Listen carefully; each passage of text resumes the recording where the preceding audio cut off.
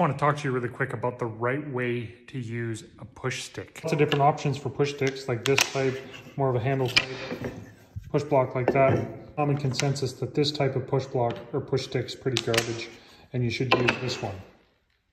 The reason being, I'm sure you've seen before, is that the back end of the blade can potentially lift up your material as it's rotating and push up like that, right?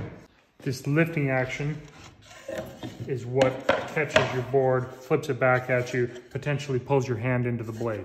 And it's very rarely stated though is where you should be using your push stick or how it should be pushing on your material. Allow me to demonstrate. So let's use our imaginations and pretend we have a fence here because it'll be easier to demonstrate.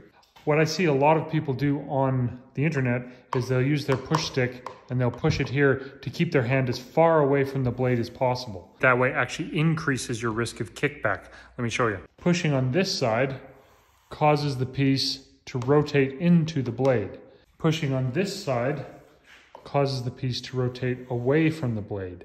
Got our fence here, so now we can see a little bit clearer what's going on. So if I'm pushing on this side, close to the fence, to keep my hand away from the blade as far as possible, even though there's a fence there, you can see it start to rotate into the blade. Now, if that blade's spinning, that's going to kick that up and flip it towards you.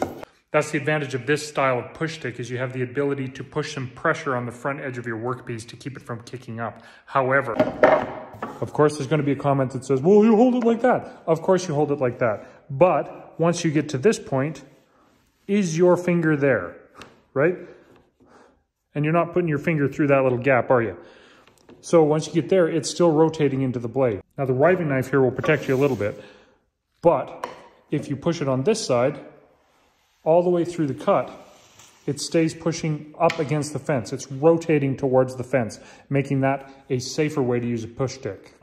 That's less of an issue with these style of push sticks, the ones that have a little bit of downforce on the front, because you do have a little bit more control on your material. However, physics is physics. You have essentially a rotational point here, and if you're pushing on this side, like this, the piece will rotate this way, and if you're pushing this side, the piece will rotate the other way.